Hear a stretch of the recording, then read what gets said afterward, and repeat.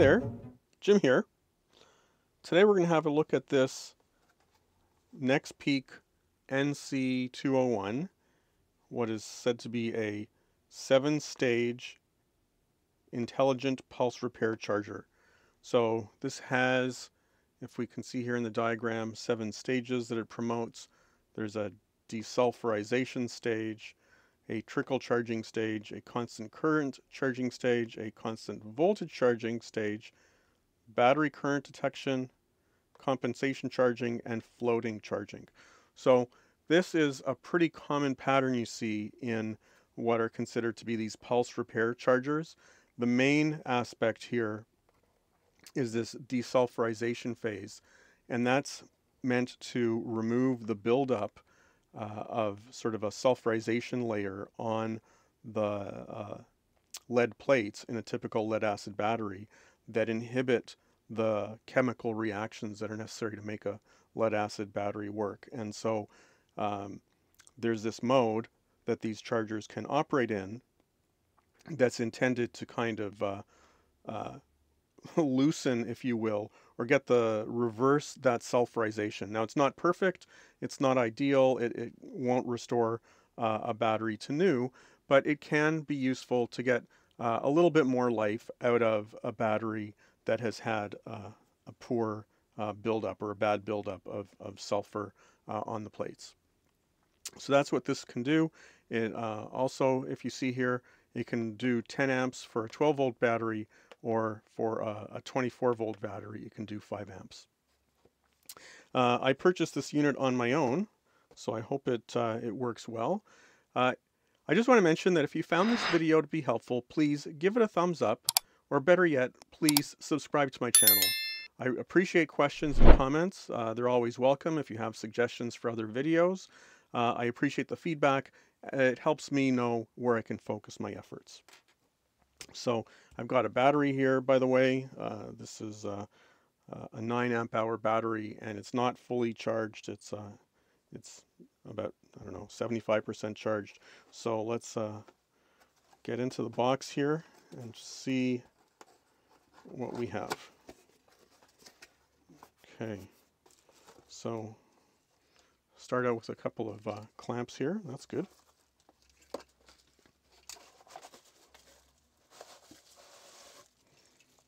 Okay, that's all there is.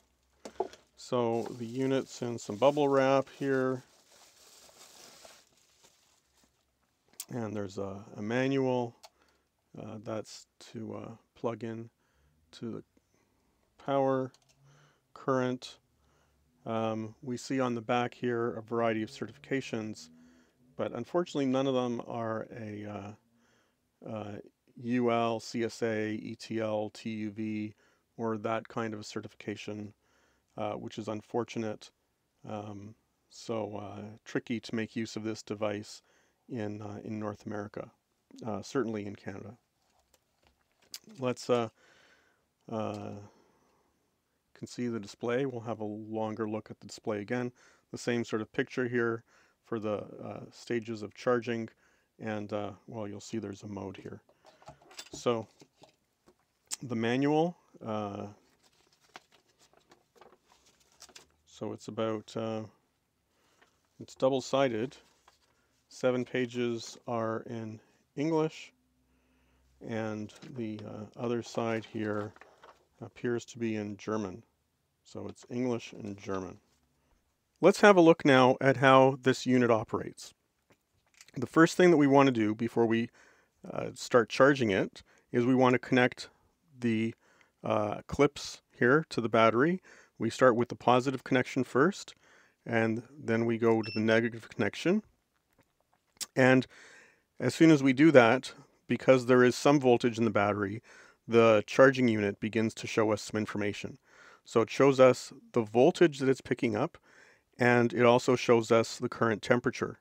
So you can see 11.9 volts, 22 degrees Celsius, and it's showing here, if you will. Let me zoom in actually. Okay, so you can see, as I mentioned, the voltage and the temperature, and here it's showing 12 volts. And also There's a bit of a bar graph here that's showing what it believes to be the current state of charge of the battery, and that's sort of a guesstimate, if you will, based on the battery voltage, because the battery tends to put out a little more voltage when it's fully charged and a little less voltage when it's not fully charged. Now, the next thing we're going to do, we're going to plug it in. In my case, it means I'm going to turn on the electrical socket, and we'll see what happens after we plug it in. And it says in the instructions to look away when doing that. Okay, so now the display has changed a little bit. We see fan has come on and showing us the charging current it's applying, the temperature, and the voltage. So we've got current, temperature, and voltage. And this graph is kind of giving us some sort of an animation, if you will, of the charging taking place. Now, there are a few settings here, so let's look at the settings that we have. There's a mode called standard. Standard is what they say should be used for maintenance-free batteries. So these would typically be car batteries, the more modern ones where you don't really have to put any fluids in. AGM, AGM being absorbent glass mat and gel cells. So the battery that we hooked up is an AGM battery. And so this is the position for charging an AGM battery. This is the position for wet cells. So wet cells would be cells where there are some caps over the cells, and you might need to add more water or other kinds of fluid in order for the charging to take place. And then there's a setting for what they call motorcycle or trickle charging. This is kind of an interesting setting because the instructions for the charger say that we should use this for small batteries, so maybe like the battery we have here, or when we want to go into they call trickle or float charging. So float charging is a form of keeping a 12-volt battery attached to a charger and feeding it just a teeny little bit of current so you can leave it plugged in all the time. And so that's what they mean here by this trickle. And then the last setting here is what they call the repair mode. And so the modes are changed with this mode selection switch. But repair mode goes through a process of alternating high and low voltage in order to do some desulfation or desulfurization of the plates in the battery. So as the battery ages, sulfur builds up on the plates. And in that repair mode, by oscillating the current peaks and according to a kind of a pattern that's been established, that can help loosen the sulfur from the plates. And so the desulfurization or the pulse repair can help breathe a little more life into an older battery. One of the things about desulfurization is that when it's in this repair mode, it's constantly going through this cycle, and that should be done for about 2 to 4 hours is the typical recommendation.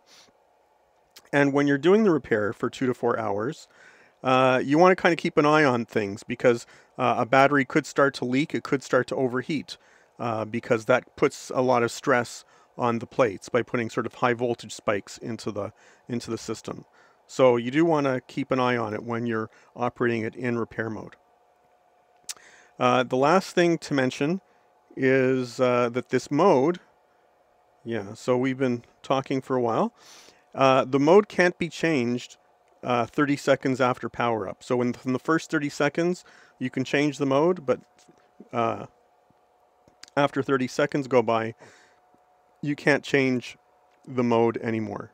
And the only way to change the mode is to power cycle the unit. So I'd have to unplug it from the mains and then plug it back in, and I'd be able to change the mode.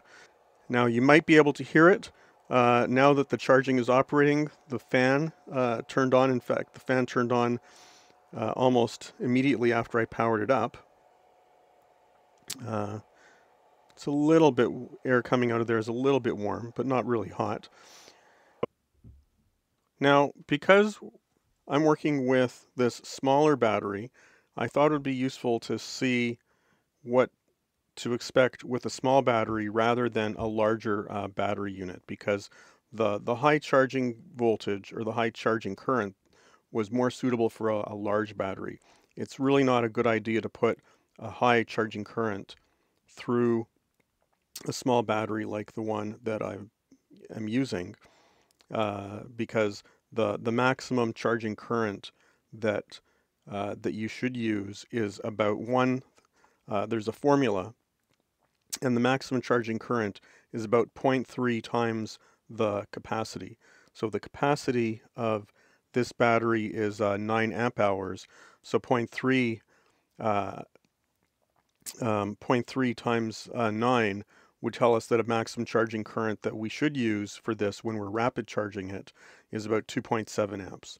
So in order to not really destroy this battery, I've stopped that sort of high current charging mode, and I've moved it over to the motorcycle trickle charge setting. And so that's designed to charge at a lower power level than the AGM gel setting, which would be meant for a large battery. So let's see what happens now when we turn it on, when we have it in the motorcycle trickle level. So we'll turn it on. And so the first thing you see is that the unit enters initially a desulfurization process. And so that's indicated by the DFS here. So there's an initial desulfurization process that operates, and that desulfurization process operates for about 5 minutes. And so I'm going to pause the recording, but we'll come back after the desulfurization process has run its course and it switches into charging mode. So the desulfurization process just completed for the initial go here, and we can see now that the voltage is 13.2 volts, so a lower charging voltage, and the charging current is about 3.3 amps. So a lower charging current as well. So with smaller batteries, as I was saying, with smaller batteries, you have to use a lower charging current because too much current, it can only absorb energy so quickly. And so if you're pushing through more current at a higher voltage, it'll absorb that, but it'll quickly sort of max out. And so you won't be able to get as much energy into the battery as its capacity, because the chemical process requires some time. It takes some time to push the energy into the battery, just as it takes time for the energy to come out of the battery. And so if you try to push the energy in faster than the chemical process can accommodate, that'll also shorten the lifespan of the battery. So we've been charging for a little while now, and a couple of things to notice. The charging current still around 3.39, 3.4 amps, but you'll see in order to generate that same current, because the battery is now, its capacity, it's getting some charge into it, in order to keep the current at that 3.39 amp level, the voltage has had to increase. So if you recall, when we started, the charging voltage was 13.5 volts, 13.7 now. So it's now 13.7 in order to achieve that 3.3, 3.4 amp charging current. So at this stage of the charge cycle, it's trying to keep the charge current constant, and in order to keep the charge current constant, it has to increase the voltage as the battery gets charged. Now, there are maximum voltages when you're charging these sorts of smaller batteries that you don't want to go past. And so right now, the capacity is somewhere above 60%.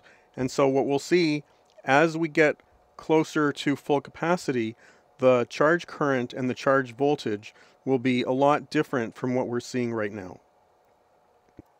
Now we can see that the unit has come up to 13.9 volts. Still the same charge current, so we can definitely see that this charger, its objective is to maintain a high current rate, about 3.39, 3.4 amps, for as long as possible. And so typically the rapid charging, the high current charging, will go until the capacity is 80% full.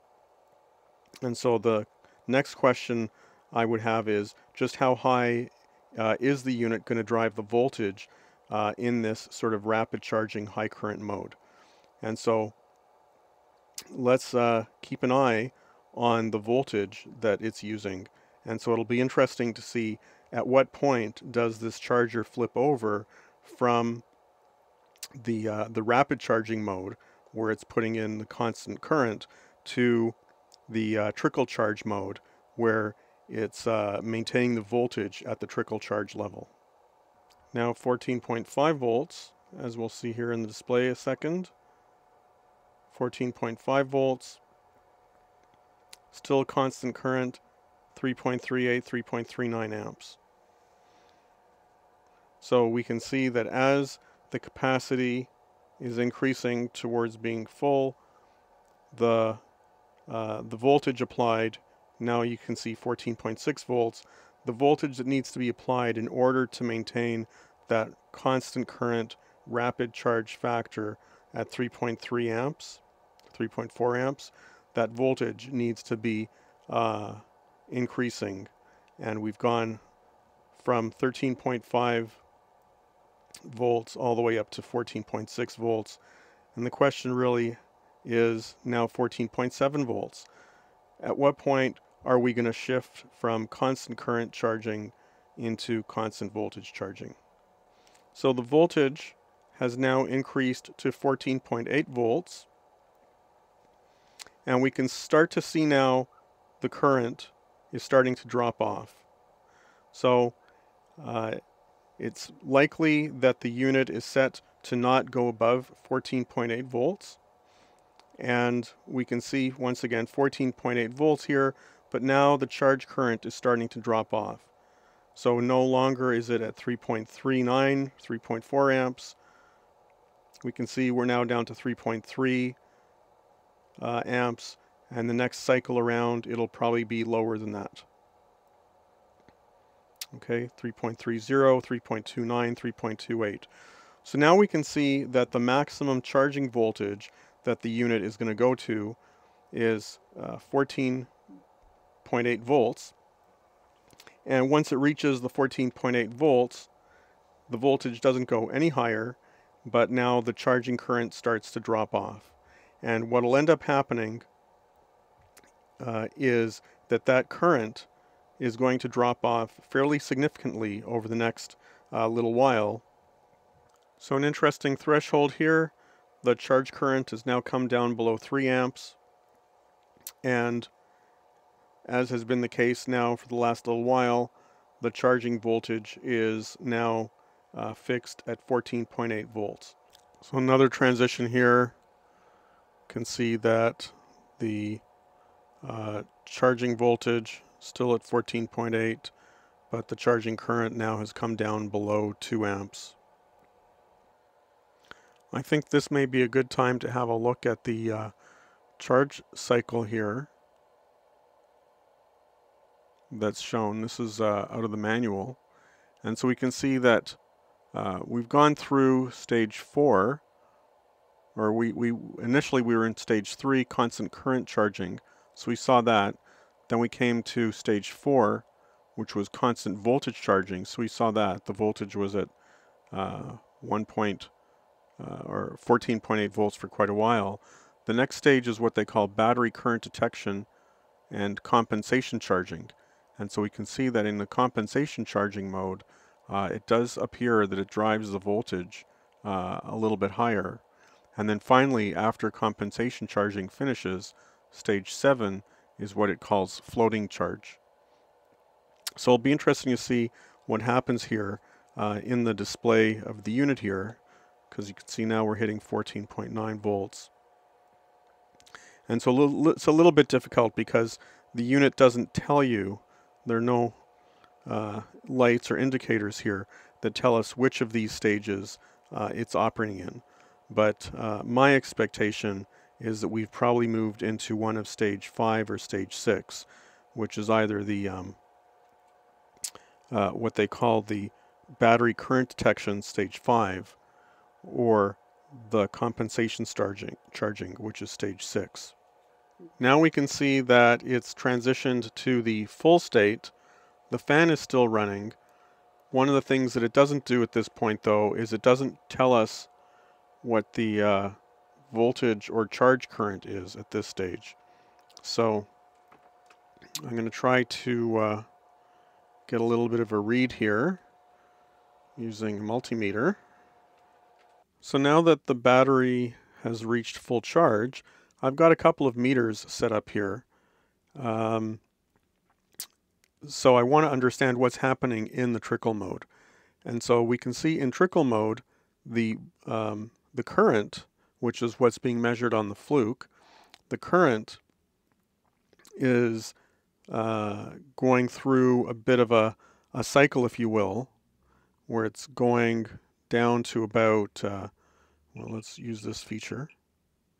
So it's going up to about half an amp, and down to close to zero, so about 10, 12 milliamps.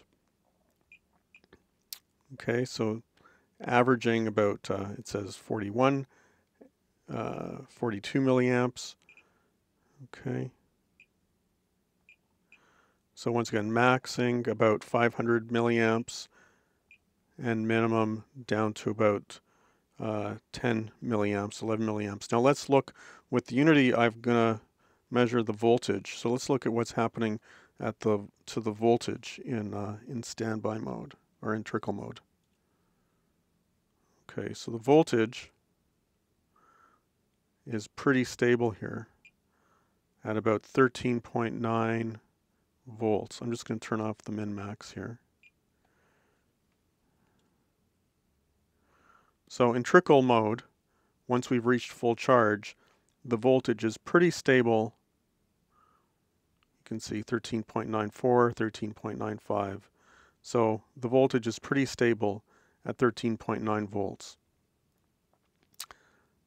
Now that's a little higher than what most people would recommend for trickle mode, but at the same time, keep in mind that the current is a little lower too. Now, I will say that at 13.9 volts for trickle mode, the current will drop over several hours.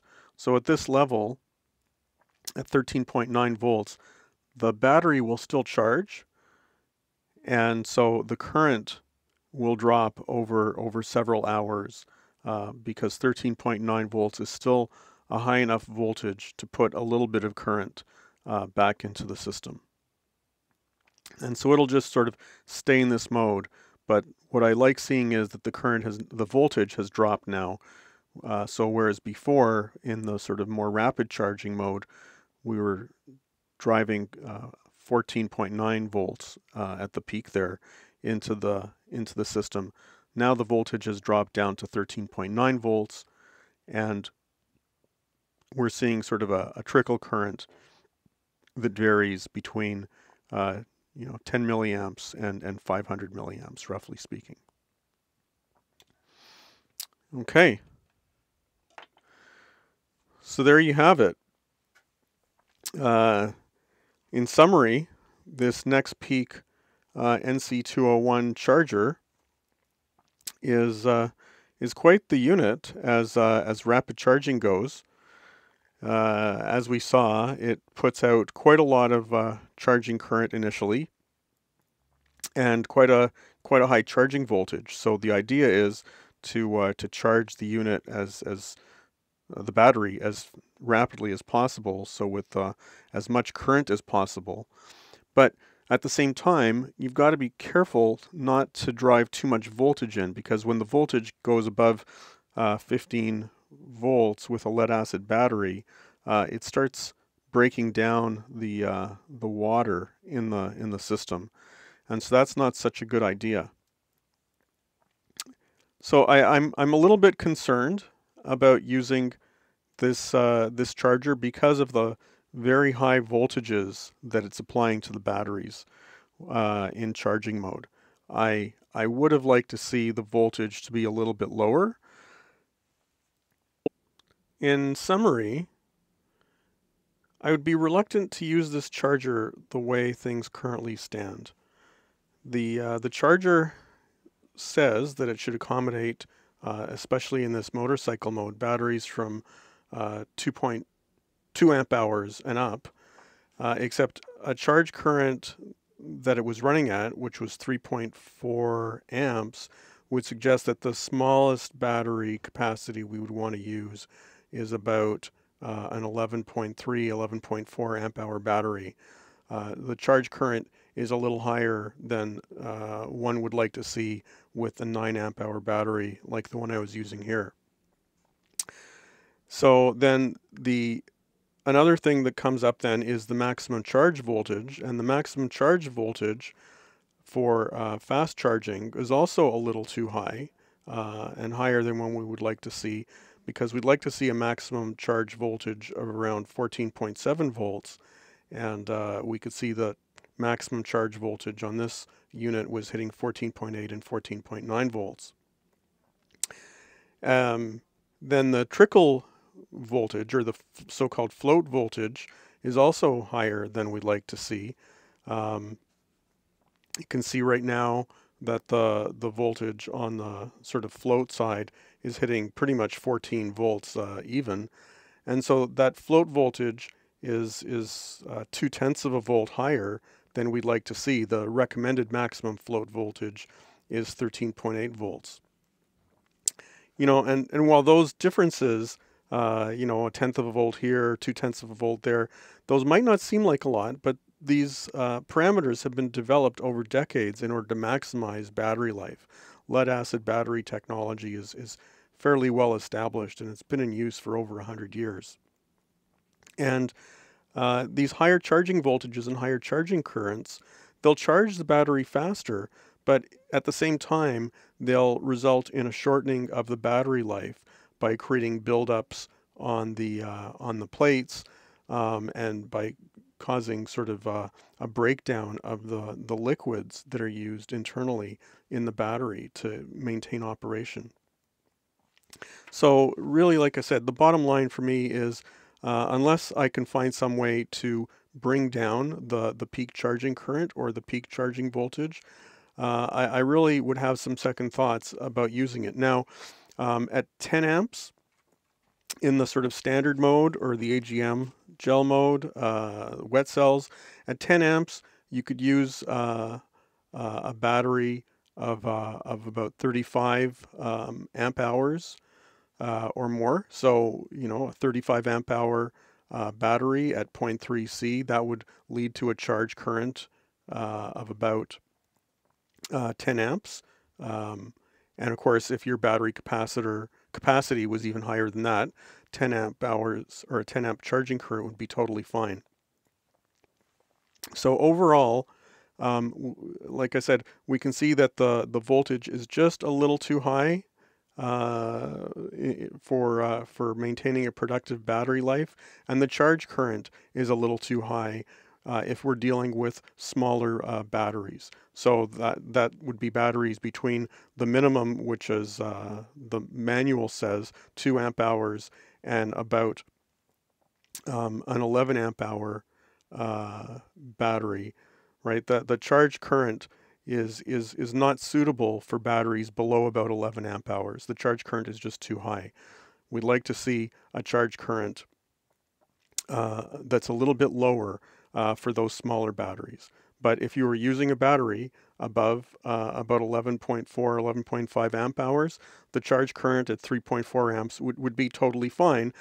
But then, once again, it would come down to the charge voltage that's being used, because that voltage is just going to be pushing the energy into the battery just a little too fast and is going to cause sort of undesirable behavior on the lead plates inside the battery cell. Okay, well, I hope you found this video to be informative. Thanks for watching. Please give it a thumbs up, subscribe to my channel, and until next time.